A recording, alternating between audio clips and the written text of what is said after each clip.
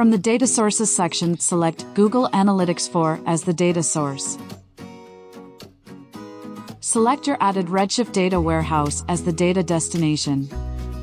If you have not yet added a data warehouse, go to Data Warehouse tab and add a warehouse. Authorize DataChannel to connect to your Google Analytics account using OAuth.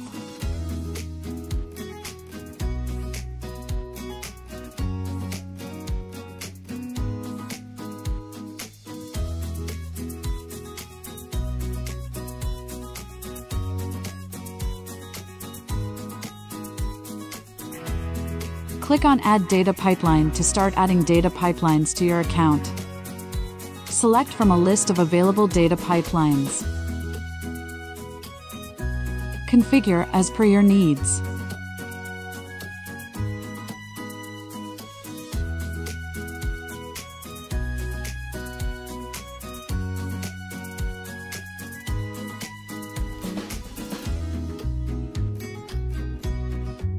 Validate whether your dimensions and metrics are compatible. Run and preview your data in DataChannel itself.